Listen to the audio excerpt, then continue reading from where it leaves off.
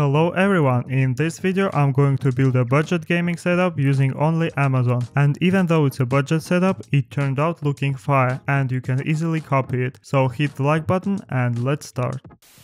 Starting with peripherals, at first I wanted to buy a mouse and keyboard separately, but then I came across the $77 Razer Power Up bundle. So basically it's a bundle with a gaming mouse, keyboard and headset. It might look pricey at first, but if you think about it, for $77 we are getting solid quality devices from a known brand. It turns out that other than this one, Razer has several bundle variations, and given the fact that sometimes they are on sale, I think it is worth checking them. The bundle got delivered pretty fast. Inside we have 3 boxes taped together. Starting with Razer Viper gaming mouse, it's a 5G optical mouse with a 16K DPI, weighs only 70 grams, has 8 programmable buttons and a pretty long braided cable. It is made mostly of plastic, but it has kind of a rubber finish on the sides which makes the grip feel nice. Next is the keyboard, Razer Cynosa Lite. It is a good looking keyboard with Razer Mecha membrane keys and a good backlight. I've been actually using the same keyboard for a while now, and so far it turned out to be very durable. And in the last box we have a Razer Kraken X Lite gaming headset, which goes with the Razer 7.1 surround sound voucher code and a headphone splitter. The headset itself feels nice, it has a good microphone which is easy to adjust, and the overall materials quality looks good. I think this bundle is a fair value for the price. I got great first impressions from the packaging and the quality of the materials. The only thing that might be a con for some people is wires, but it's a matter of taste. To set the color theme, I bought this large mousepad for $15. Size is roughly 31 by 15 inches, the materials feels very nice and the print quality looks crisp. It is also available in various styles, you can check with the link below. Now for the monitor, I got this 30-inch ultra-wide 1080p curved gaming monitor from a company called Scepter. It is one of the best selling monitors on Amazon, so I think it is worth checking it out. Delivery was pretty fast, let's start unboxing. Inside we have 48 watts power adapter, display port cable, monitor stand, that also for a stand, a monitor itself, user manual and a power cord with the mount screws. They even included a screwdriver. So here's what inside except the monitor. Let's start building a stand. It is very easy thanks to the well-written manual. On the back of the monitor we have a power port, 3 HDMI, display port and an audio jack. Those video ports have different frequency support. 200 Hz is possible only with a display port. Found this table in the user manual which covers it all. This monitor also has 2 speakers and RGB light lanes on the back, and angle also could be adjusted. Here's how it looks from the front, and here's the setup we have so far. I like the monitor design, I think it fits this setup pretty well. I decided to pair all of this with my DeskMate PC. Recently upgraded it in this video, so it's my daily PC at the time. You can see the specs. Once I booted in Windows, I got a Razer Synapse reinstalled. In Synapse you can configure a mouse and keyboard and also set the colors. The screen picked up a 200 Hz with no problem. Speakers are also working and they sound surprisingly good for the monitor speakers. And if you boost them with a Razer surround sound, it's gonna sound even better. RGB on the back is more like a decoration, but it can create some backlight at night. There are a couple of light modes and colors in settings. I also came across the multi-windows feature in the settings. So what this does is displays 2 video sources at the same time. I connected PS4 to an HDMI port to test it out and it works pretty well. There are settings for position and size. I cannot think of any actual use for it in gaming, but it is pretty cool. So let's get to the games. In Fortnite I had to manually set the resolution to 2560 by 1080. That's what our monitor is, and with low settings, performance mode, getting 180 to 200 FPS. With VSync enabled, it's a stable 200 FPS most of the time. The game feels amazing, and with the additional horizontal space I feel more engaged in the game. In Apex Legends with the competitive settings, seeing stable 200 FPS at some locations, but mostly frame rate is around 150 FPS. The 1660 Super that I have here is not really able to push that 200 FPS all time, but it is pretty smooth gaming experience. By the way, the colors on the monitor look nice. It is a VA panel and the colors are less saturated under some viewing angles, which will be bad for color grading work, but it's not noticeable in games. Speaking of peripherals, I have no complaints. They all keep the quality bar high. I really like the mouse, mouse. I'm currently using a Logitech G05 in my setup, but this Viper mouse feels a lot more natural in hand. Meanwhile, CSGO runs at under 400 FPS and feels very smooth. You can come across some games that do not have ultra-wide support, for example Elden Ring, so it's left to play with the black borders on the sides or use some third-party software to stretch the game. Same with the streaming platforms, you can get a browser extension and stretch the image if the platform does not have a native ultra-wide support. I like how the setup turned out. The price of the setup without PC is $350. It was my first time playing on an ultra-wide monitor and I definitely liked it. The widescreen also makes some web browsing more convenient. By the way, make sure to subscribe to see more videos like this. As always, you can find all links in the description and I see you in my next videos.